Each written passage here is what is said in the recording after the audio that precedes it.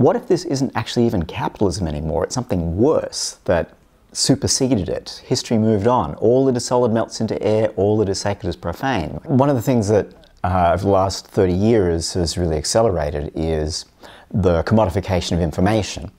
And you could think about that as the absorbing of information as, you know, something we've really only had a concept of since the 40s. You could think of it as the absorbing of that information into the commodity form. And an example of that would be, most people use Google or Bing or something like that. And it seems like you get this little bit of information for free, right? But if you get something for free, it basically means you're the product. Yeah, that's, you know, we've known this in media studies since the broadcast era.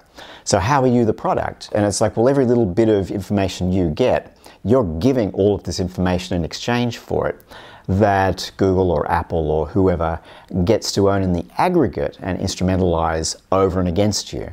So to what extent is that a different model of exploitation based on information asymmetry? What if those who produce information are not workers? I call them hackers, and it's a word that maybe didn't date that well, so call it what you like, but let's think of different ways of describing what it means to be someone who produces information but doesn't own or control it, because that's what most people I know do in a metropolitan city. Yeah, that's what most labor is that isn't maintenance and service work.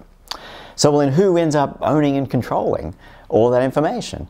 So I called that ruling class the vectorless class, in the sense that it's ownership and control of the vector of information.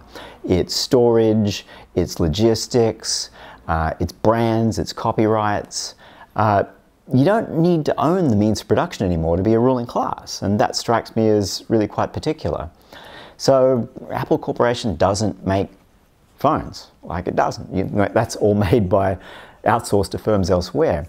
So what does it mean to be able to control through the vector the whole value chain? That seems to me to be the question to ask.